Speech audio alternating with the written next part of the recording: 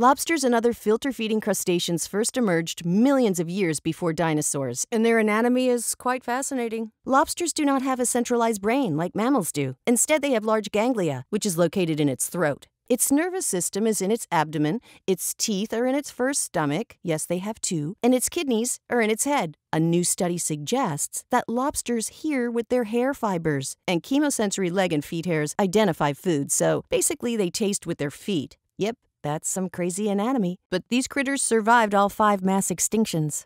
So there. One of the few things lobsters do have in common with humans is they tend to favor one front limb, meaning they can be right-clawed or left-clawed. Maine lobsters can weigh more than 40 pounds and grow up to 3 feet long. Oh yeah, the largest lobster on record was caught off Nova Scotia in the late 70s. It weighed 44 pounds and was 42 inches long. Scientists believe it was at least 100 years old, twice the lifespan of the average lobster.